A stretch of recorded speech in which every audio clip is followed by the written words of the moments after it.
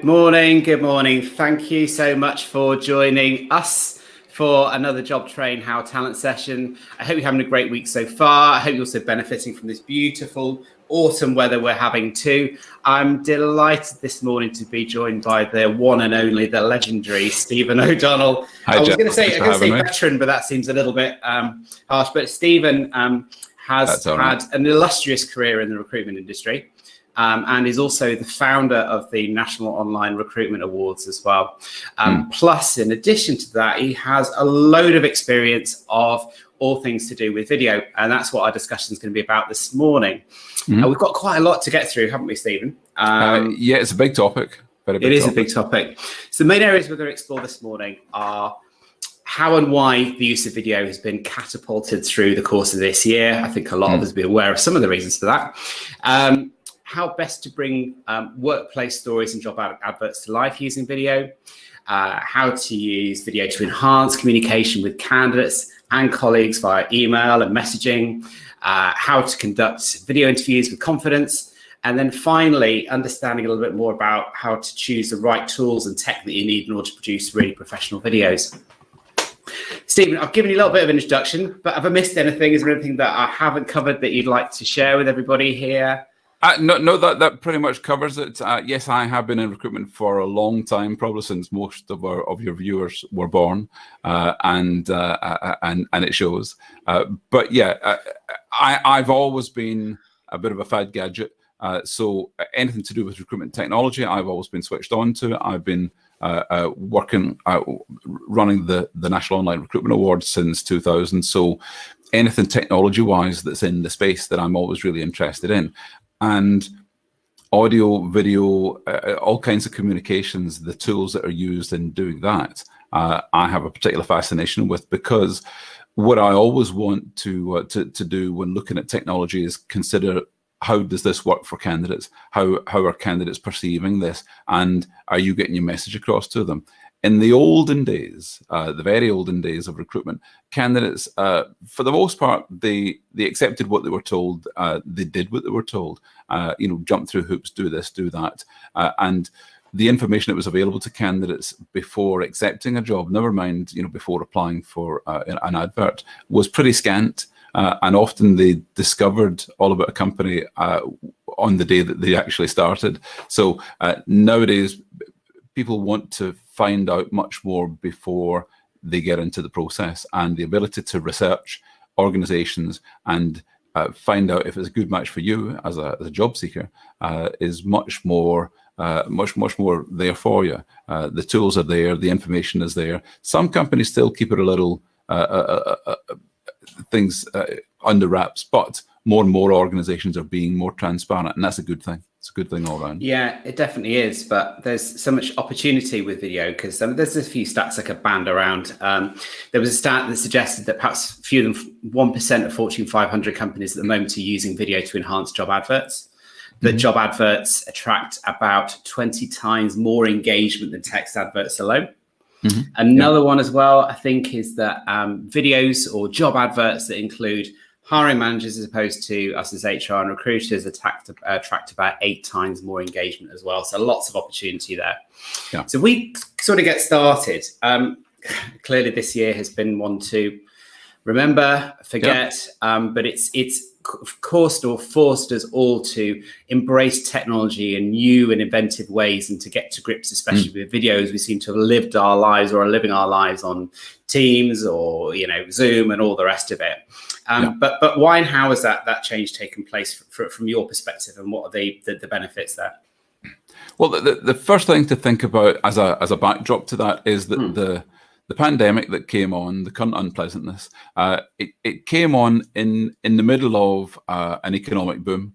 So things were doing very well. In January, February this year, everything was going well, and we were all expecting a big year. But what it meant was that at that time we were all very optimistic. We all had, to a degree, money in our pockets, and we're planning on using that. So the pandemic didn't come at an ebb, at a low point in the economic cycle. It came at a high point, and that meant that when people were asked not to not to come into the office when they're working from home, then certainly at that point, people were in a position to spend money or to explore options to set themselves up at home with, you know, webcams and microphones and all the paraphernalia that go with it. And there was a boom in all things to do with consumption of content on video. Now, in the first place, people would automatically say, well, the likes of Netflix and so on, their subscriptions went through the roof. Companies like Zoom, people using that for business, considerably went through the roof. I think Zoom's, I took a note earlier on, Zoom's share price in January this year were $68, and then they went to a peak of $457, about 7 times the value. So if you were looking for a quick return on your investment in a year where everything else is going in the other direction, then if you had money in Zoom or if you had money in Amazon, then you would have done pretty well. So I've certainly spent a lot of money with Amazon. I wish I'd invested in Amazon. I think we all have. Yeah. Well, imagine that. Imagine if all the money you spent on Amazon buying products this year, you just bought shares. You would have done exceptionally well. But yeah, well, let's move on from that. Yeah, getting back to video, the fact that people are consuming and ready to consume so much video content in all its forms, whether it be on smart TVs or on mobile devices, if people are consuming them on tablets, on any type of machinery that they have around about them. My dad, for example, my dad is 81. And over the years, as obviously I like a gadget, and I'm trying to get him to use computers or internet or email. Over the past 20 years, I've tried my best, and all of them he's given it a go and given up. But this year, on his Virgin TV box, he now has access to YouTube, and is logged in on my YouTube account because when I was there, that was the quickest way to do it. So on my YouTube history, it shows me that he's been watching videos all through the night, all night, every night. Is just consuming so much content now.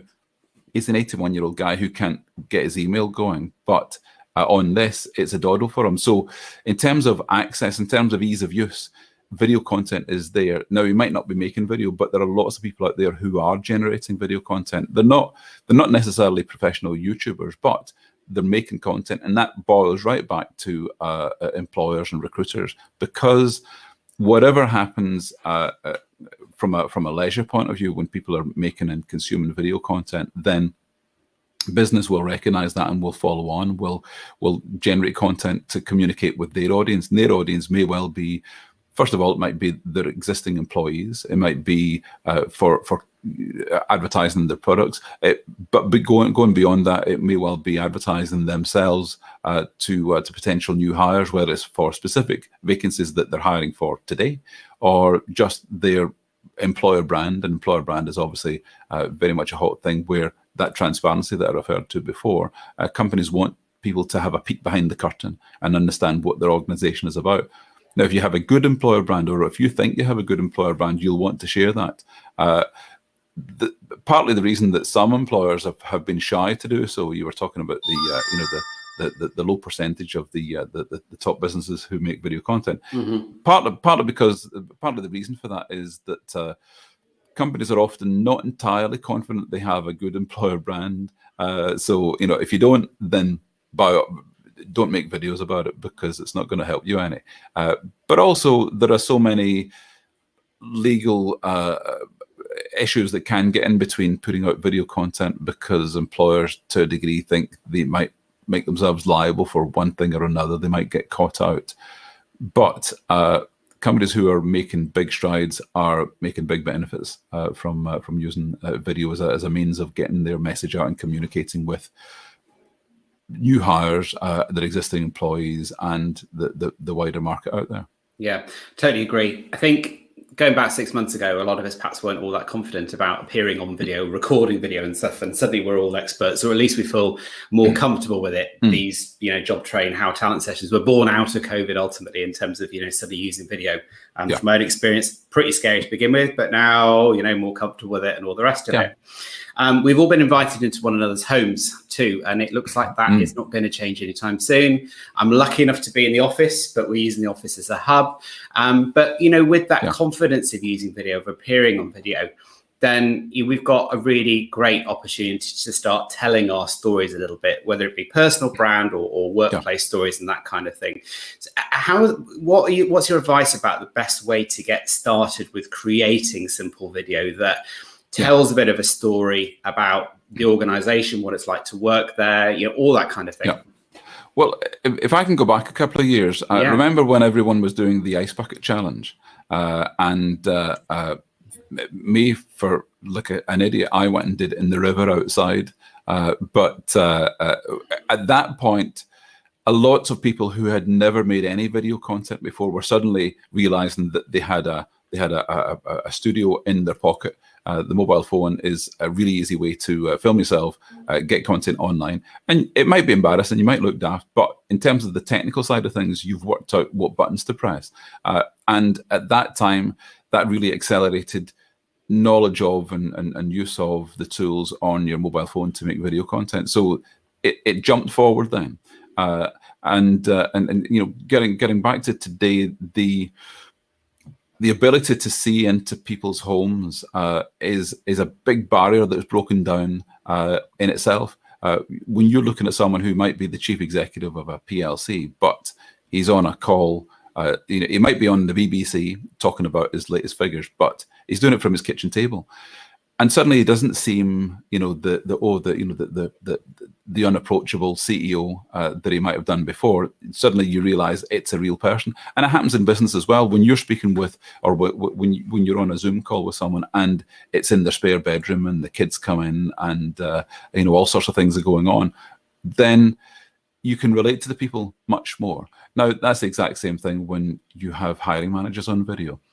If you were making a video advert for a company for a vacancy and you had actors in it, say, or you had just the HR department saying, you know, we're looking for this type of person for this type of job, then that's all well and good. But the things that they say will be the things that you would expect them to say. They'll be entirely on brand. They'll be absolutely on message. But you won't really be more informed about what it's like to work there. But if you have the hiring manager on screen and she's saying, you know, this is our environment, this is where we work. Here behind me, you can see your team. And in doing so, you can see her personality and you can relate to her. You think, yeah, that's someone I could work with, or there's no way I would work there. What happens is that candidates can much more accurately self-select themselves for that position. Now, one of the biggest problems we've had over the past few years as technology has marched forward is that any candidate could apply for 50 jobs in a morning, you know, before having a cup of tea. And that means that talent acquisition recruiters are having to somehow manage that really high number of applicants because people are applying willy-nilly. Now, there's a bit of an old not a saying as such, but where men will apply for anything and send off applications, but whereas women will want to be absolutely sure before applying. They'll look at all the reasons to rule themselves out, whereas men will look at reasons to rule themselves in. But across the board, what you tend to find is that more people are applying than really should have done in the first place, if only they considered it a bit more. And of course, TA recruiters are ruining the day that they made it easy to apply. But when you get to video, coming back to the point, when you get to video, candidates much more accurately self-select themselves for a vacancy. They decide, yes, that's a person I could work with. Yes, that's a company that I can see what they're doing. I can see the team there. I can see in the background, if you're showing people who are in the team, I can see people who look like me. Now, the visual aspect of that is really important because if you're coming from, if you're a woman, if you're coming from a diverse background, then it really helps to be able to see people of similar backgrounds visually in the background. It might be you know, any number of demographics that you're seeing there, but it makes you feel that your application is going to be taken seriously. Because there are lots of people out there who are from different backgrounds. They might have an unusual name from a different country. It might be that they're you know, a woman in a very male-dominated industry, and you think, well, what are the chances of getting into that company? Because some companies have just got a reputation; they just don't hire many women. If you saw on video that actually that wasn't the case, then you're more inclined to apply. So what I was doing a lot of work with a company last year, VideoMyJob, and what they found with their clients, and we got feedback from a lot of clients, is that when you use video to recruit, certainly with one client, Siemens, they had a 47% step up in the volume of female applicants for jobs.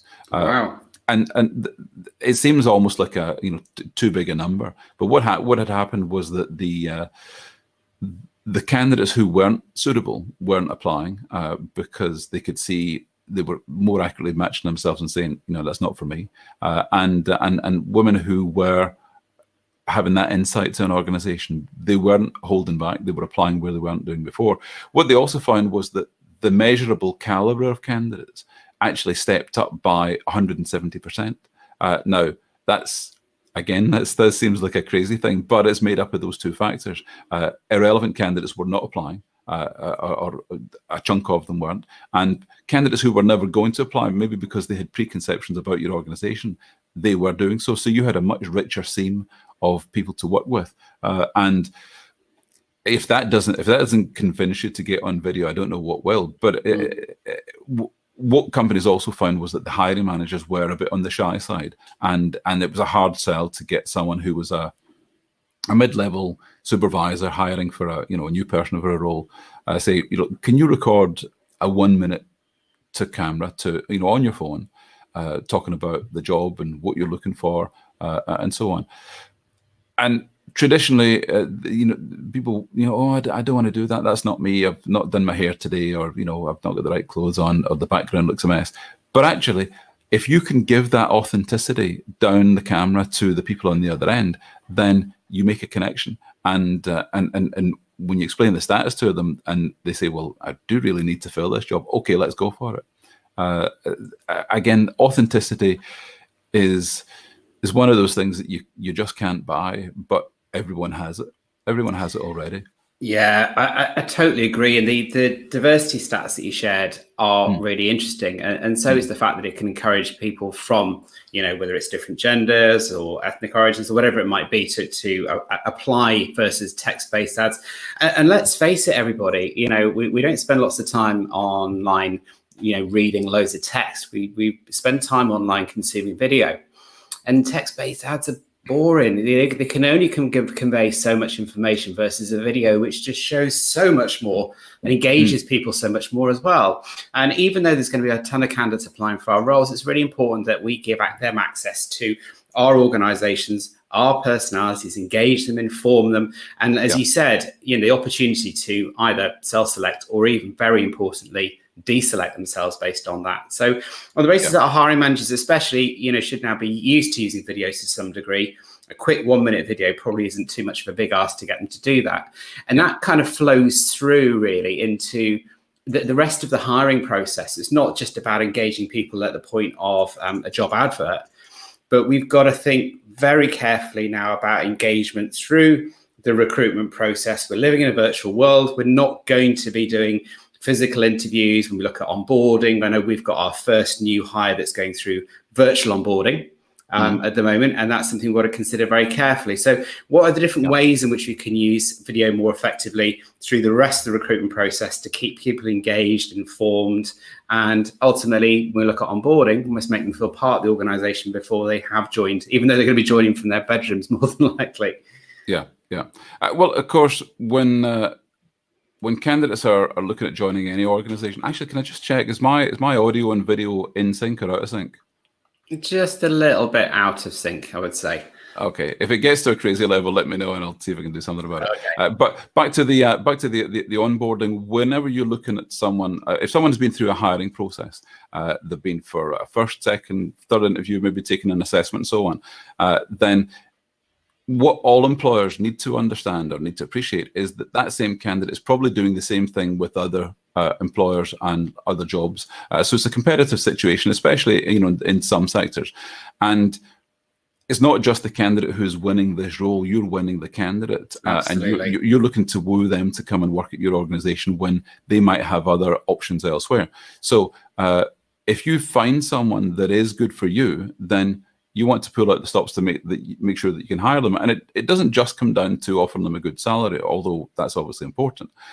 You want them to feel as if they're part of the organization. So you want the process from them seeing the advert or you approaching them to making an offer to be as seamless as possible, and then that they already feel part of the organization. So in the hiring process, you'll have been going through those steps to woo the candidate. But if you've offered them the job when they're starting, maybe they're working a month's notice and they're starting next month on a Monday morning at 9 o'clock, you can't ignore them between now and then. You have to be you have to have your arms around them, and onboarding begins right there. In fact, onboarding begins at the job advert, to be honest. But in that process, you need to communicate with candidates on a regular basis, and video is a great way of doing that.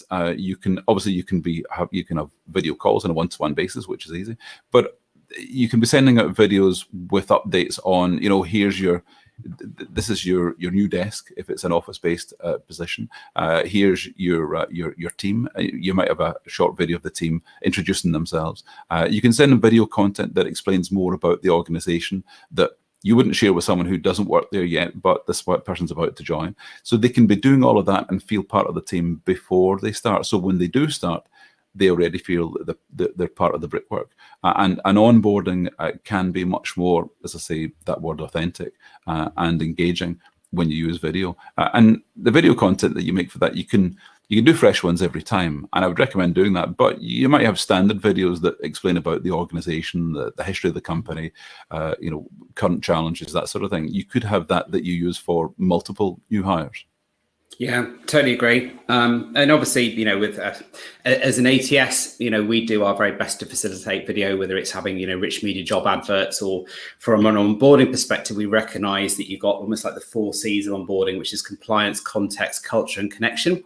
Yeah. And we were doing the compliance bit really well, but actually we realized that there was a whole piece that was missing, and it was that context, it was that culture, it was that connection piece. So we created a green room that facilitates things like video introductions and all that kind of thing. But if you don't have an ATS that provides all of that in terms of supporting your recruiting processes, you've got one of these. So many people now using WhatsApp. So you can just record a video in less than a minute, inviting a new hire or welcoming a new hire. The team can get involved as well, sending quick WhatsApp videos. It takes no time at all. They're easily accessible, and it costs nothing at all. Yeah.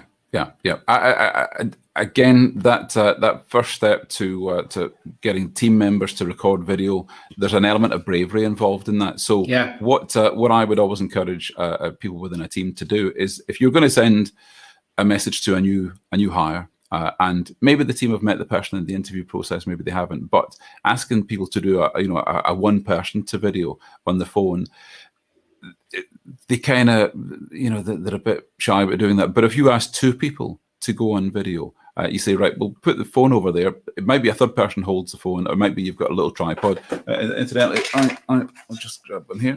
A little tripod like this is perfect, with a light on top. But that's from VideoMyJob. But there's other ones that you can buy elsewhere. But if you've got 2 people talking to each other, and that video is going out to the new hire, the conversation could be talking about the job, talking about how excited they are for the new person to be joining. And the trick to do that is actually, imagine you're in a pub and you've got 2 people talking, but there's a third person there. So every now and then you would look to the third person to include them in the conversation. And the 2 people are then not too shy about making the video because they've got each other. They've got something to talk about. You've set the scene. And it might literally be, 20, 30 seconds of, we're looking forward to Mary joining next Monday. It's going to be great. This is the first thing we're going to be doing together. And, talking about those kinds of things. So it includes the person who's joining, and they feel that they've already been introduced. Fab. I love that. So although we spent all this time on Teams and Zoom and what have you, interviews, video interviews are as important now as real interviews, because let's face it, I think it's very few people that are going to be conducting sort of in-person interviews anymore. There's probably a few tips or considerations in all of that I'm thinking things like making sure that you've got your background set the right way, that you've done all the prep beforehand and you're not fumbling around on the screen to try and find applications or CVs and whatnot. Making sure that actually in a video interview, it is as important as an in-person interview. So making sure that you're not getting interrupted and things. But have you got any other tips that you would share that people could perhaps frame and perhaps almost create a bit of a guide, especially for, you know, hiring managers, interviewing managers, for doing it with confidence? Well, first of all, from both sides of the equation, if you have an in-person but video interview, you know, it's happening at the same time as opposed to recorded interviews, then on both sides, whether you're the hiring manager or you're the candidate, there are a number of advantages from doing it on video that you just can't have in a an in-person interview. For example, if I'm sitting with you right now, I could have a document on screen which has my CV in front of it. So you're looking at you're interviewing me, you're asking about my CV. People often they don't remember specifically what they put on their CV, but if you have it right in front of you, and you might have examples on, you know, work that you've done that you can talk about, then you've literally got your notes in a Word document, you know, on the side of the screen. You can put the document over your own face. One thing actually, top tip, when you're on Zoom or a call like this, people are often distracted by their own face because unless you're shaven, wash your face in the morning, people rarely look at themselves that much, and it can be off-putting because you think, oh, my hair's not sitting right, or my makeup's not on, or I should have worn my different specs. But if you have a document and you just drag it and hover it over your own face, then you're not distracted by yourself, which is a handy thing to do. And you've got notes right in front of you, the things that you want to bring up. So you might be, you know, planning on giving examples of when you did this or examples when you did that. And as a candidate, that's really good to do. And as the hiring manager, again, you've got the CV of the candidate, you've got questions you want to ask, you've got areas that you want to explore, and you can have that in a document on screen. And you can go from tab to tab. If someone mentions in the interview, oh, I used to work for such and such a company, then you can, while you're on screen with them, you can be going to LinkedIn, you could be doing a quick look up of that company. You can say, oh, I see you work for such and such who used to work with me years ago doing, you know, so you can make the connections. So in a video interview, both sides can be doing that. The candidate can be looking up LinkedIn and looking up the hiring manager and seeing mutual connections and dropping those in. And it might be as silly as they've mentioned somewhere that they were a Man United fan, and you've got something to say about that. Now, I wouldn't get into an argument, but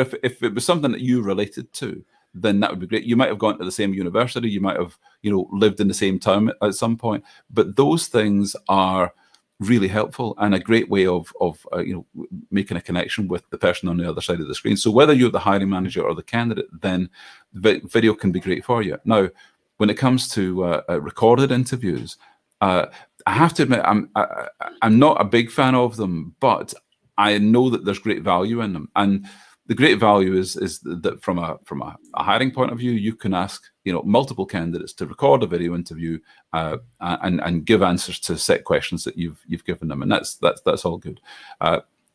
My only problem with them is that from a candidate's point of view, it seems to be unfair because you've asked me to record something for you, and I'm not entirely warmed up to the job yet, you know, so you're asking me to basically sell myself when you haven't sold yourself to me. So I think if employers are looking to get candidates to do that, then it's only fair that they should record a video that's sent to the candidate in the first place. So they go first effectively. You know, here's what we do. This is what the job is. This is, you know, Joe Bloggs, the hiring manager, who you're going to be working with. So if I give something to you, then asking for something in return in terms of a recorded interview seems more fair. So, you know, that's a rule that I would certainly set for employers. It can also be the case, of course, when a candidate records, well, if you had 20 candidates recording a video interview, that the person who's then going through those videos, they might exercise bias in a way that you wouldn't want them to. So if I was looking at 20 2-minute interviews, then, you know, multiply that up, you can see how long it's going to take. And if I'm going to be taking notes and doing it thoroughly, it's going to take a bit longer than that. But what can happen is the person reviewing the videos, they give it a quick 20 seconds, like the look of this person, proceed to the next stage, like, don't like. And if you've ever interviewed anyone, you'll know, and we're all experienced recruiters, you'll know that when you interview someone for, say, a half hour or an hour, in the first 5 minutes, you might take an instant dislike to someone, but by the end of the interview, you've really warmed up to them, and you think, what was I thinking? This person's a genius. Yeah. And by the same token, it's quite naturally you're going to have some nerves in the first 5 minutes as well. And to your point about pre-recorded videos, I've got to say, I really agree. It puts quite a considerable amount of pressure on the individual. And I agree with it's almost an exchange. You know, I'm prepared to put myself on screen and record myself to introduce you, to basically add a human element to the recruitment process. Tech is great, but it needs to facilitate human connection rather than taking it away. And yeah, for me, I think live interviews are much better. They place less pressure. People naturally, when they first switch on that camera, are going to feel a little bit nervous. But if you've got a half-hour interview, it gives them the opportunity to ease into it a little bit too. So no, I think those are really helpful tips. And I like the one also about having notes on screen as well. And sometimes, you know, seeing your face on screen can be a little bit unnerving. I would love to say that I'd remembered all the points that we were going to discuss today, but I cheated totally. I've got a copy of our Job Train How Talent webinars page on, so I could just read through it and stuff. And it does really help. Conscious of time, in terms of the tech that people need, you know, from your experience, and I know that you love, a bit like me, you love your tech things. Yeah. What's the sort of the core basics that people need in order to record and produce a video professionally, sound equipment, all that kind of stuff? Just a few quick tips.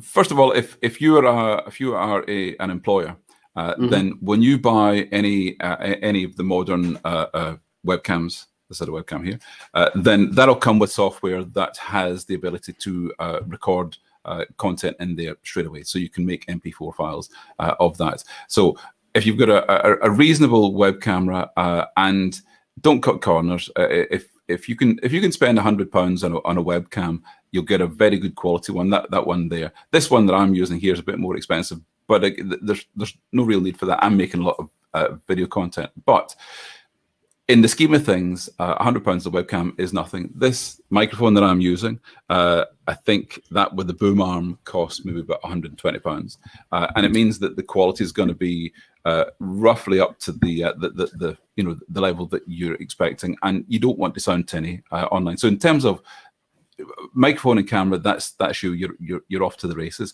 I use a tool here called ManyCam, so you can see I've got my Nora logo down here, and there's a free version. You can use that for nothing, but for, I can't remember what it is in pounds, but $29, you can get the paid for version, which has much more tools on it. But it means that when you're recording messages as the employer, then if we're talking about employer branding, then literally you need to be branding. You've got to have your logo on screen, and if you know how to use PowerPoint, you know how to use this. It's an absolute doddle to use. So that sort of thing, from an employer's point of view, is, I think that's the minimum, because if you're sending out messages to candidates, you want to appear professional. You want to appear that you've got it together. So that sort of thing you can do really easily. Yeah. There are lots of tools that are out there for video interviewing. One company that's come on leaps and bounds in terms of video interviewing and employer branding messaging is a company called Audro. But there's lots of others. Obviously, as I mentioned earlier on, VideoMyJob I did work with last year, and they do everything, but it's on your mobile phone. Audro is all on your webcam. There are lots of other companies like HireView and Cameo and so on out there. You can go around those, and the biggest benefit of those from an employer's point of view is the ability to organize the content that you generate. But if you're just making videos on a video-to-video basis, then webcam and mic, and off you go, and set up a YouTube channel. If you set up a YouTube channel, then every bit of content that you make that's for general consumption informs anyone who's considering coming to work for your company. So save the good ones, put them on YouTube, make them public, share them widely, and that the the body of work, if you like, that you build up over, you know, weeks and months, gives a real three-dimensional picture of your organization, and it's a great thing to do. And if someone leaves the company that's in one of the videos, then just delete the video. It's fine. Yeah, no, I mean, I think brilliant tips, really helpful. And I've got to say, you know, I hopefully I'm coming through, or have come through loud and clear through these sessions. I'm only literally using my laptop. I have here a little microphone that was 40 quid on Amazon, so you don't have to spend an awful lot of money just to enhance, you know, the quality of the videos that you produce that much. But Steve, this has been brilliant. I think there'll probably be lots of people out there thinking, okay, great, but this has been helpful, but I perhaps need some extra support. Stephen is available. So if you wanted some professional consultancy around producing video, understanding, perhaps producing some frameworks and things for hiring managers, all those kinds of things, Stephen can help with that. I think, Stephen, you put your LinkedIn profile in the sidebar at the start of this conversation. The chat bar up at the top. So I say to everybody, if you've got benefit from this, but perhaps you feel you need some extra support, then please do link in with Steve. He's got loads of experiences. You probably realised today through the course of this conversation. I can't thank you enough. It's been brilliant. I've learned loads this morning, and I hope everybody's got value from this. So thank you. I hope you'll all come and join us for another Job Train How Talent session. But until then, have a terrific week, and we'll look forward to seeing you soon. Thanks, everybody. Thanks, then. Bye-bye.